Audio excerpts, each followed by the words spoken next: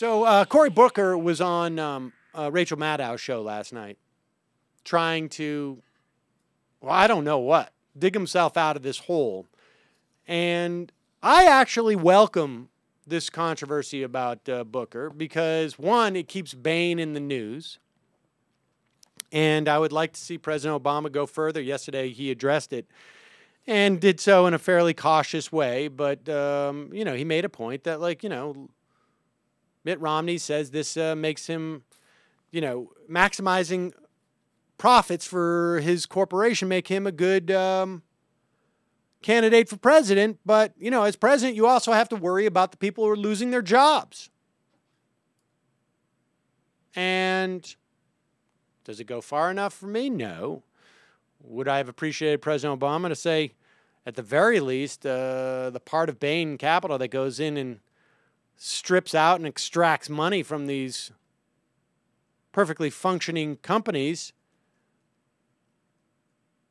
is really one of the biggest problems we have with capitalism today.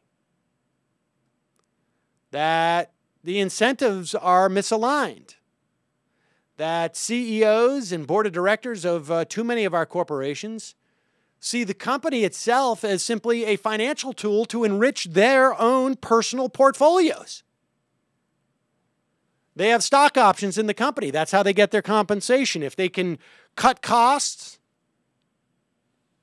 by increasing productivity, by firing a bunch of employees that may hurt the corporation down the road, but still increase the value of their stock holdings, they'll do it. They have misaligned interests to their own corporations. And much of the financial world has misaligned interests relative to what benefits society. You know, the whole thing we were sold on the finance world is that this is a way of allocating resources efficiently.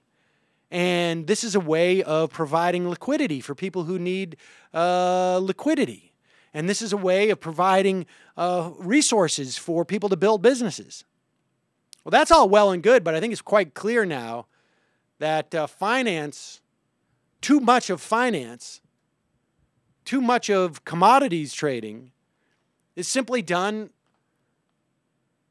out of speculation, simply done as an ends rather than a means, without any societal benefit whatsoever.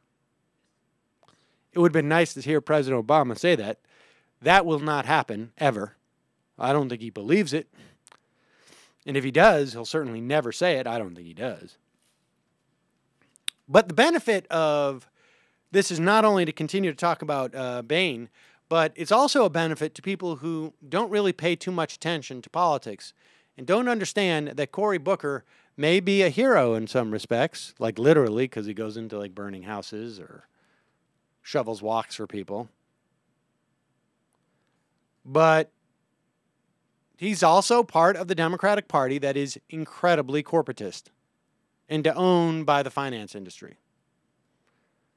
Ed Rendell has come out in support of him.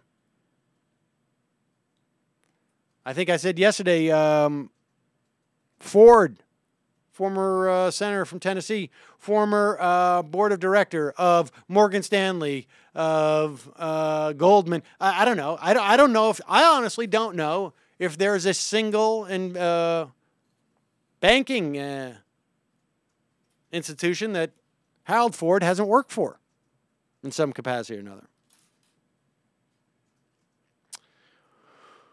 And Think Progress comes out that Wall Street has been a huge backer of Booker's campaign. In 2006, the founder of the hedge fund Maverick Capital, former protege of Tiger Management, maxed out, the managing partner of Ziff Brothers, maxed out in their donations to Booker. Bloomberg has chronicled in 2010 how Booker worked to raise as much as $240 million from Wall Street and other American financial services hubs to invest in urban renewal in the city of Newark. Serves on the board of advisors of the education advocacy organization Democrats for Education Reform, which basically takes public money and puts it into private schools. He received $560,000 in campaign contributions from Bain Capital and others in the finance industry for his race in 2002. He is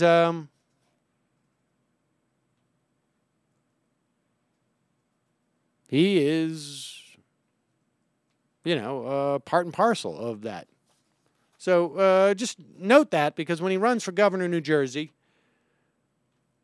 when he tries to run for presidency in, I don't know, 2020, 2024, just keep in mind who this guy is. That's all. He may be good for the city of Newark. I don't know how much he's been able to achieve there. He was probably better than that guy Sharp, who was more or less a crook. It was a great documentary. But make no mistake about who Cory Booker is. But he'll shovel everybody's walkways when it snows. Yes, indeed.